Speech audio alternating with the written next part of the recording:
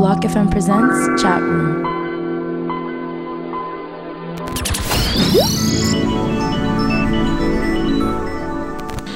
Once we were playing in San Francisco and some people came dressed as furries. They were, I don't know how to explain the concept. Furries is when people dress in these big animal suits. So head to toe in these big animal suits. And some people do it just for friendly recreation and some people do it for other reasons. And we were playing the show and I could just see like a giant panda and a giant tiger like in the crowd. And I was like, am I really jet lagged or is that happening? And it was happening. I don't know why. But good for them, you know, they were being free and being themselves.